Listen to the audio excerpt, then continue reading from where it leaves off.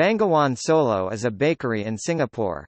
It has 38 outlets island-wide with a factory at 23 Woodlands. The bakery makes kueh, buns, cakes, cookies and mooncakes. All products are prepared at Woodlands and delivered to the stores 2 to 3 times daily.